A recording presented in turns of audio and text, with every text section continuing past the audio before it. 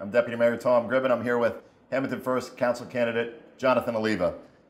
Jonathan, welcome. Thanks for being here with us. Thanks so much for having me, Tom. What made you want to run for town council? When I came back from college, I got involved in the Hammonton Sons of Italy. I started getting involved in some of the activities downtown. My fiance teaches at the ECC. She runs the theater program there. She does the yoga club there.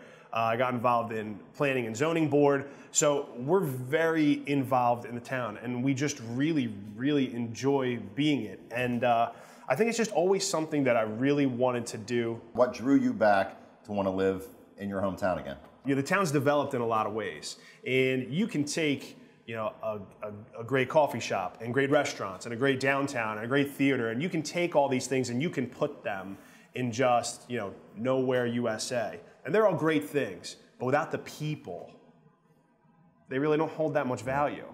So it really, Hammonton, I think, is all about the people, the volunteerism effort, the tight-knit community. And that was what I wanted to be a part of. Why Hammonton First? What attracted me to Hammonton First are the three core values. Hammonton First is, most importantly in my opinion, it is for Hammonton as a whole. And the way that they do that is they don't really get involved in upper level politics. That's the second thing. We keep the upper level politics to someone else, and we truly worry about what is Hammonton, the issues and the successes of all the things that are Hammonton. And third, they're open to everyone being a part of it. What are some skills that you bring to town council? And I think that my background in engineering and planning is very suited for assisting the town on the planning and zoning board side. I've done a lot of pipeline operations. I've put a lot of pipe in the ground, a lot of road reconstruction, a lot of valve maintenance, a lot of metering.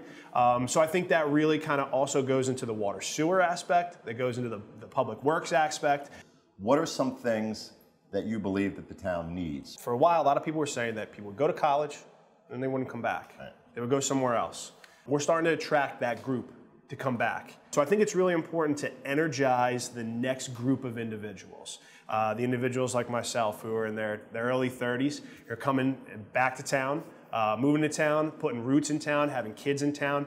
Energize those individuals to really start to make some positive improvement. Jonathan, thank you. Thanks so much, Tom. I really appreciate it.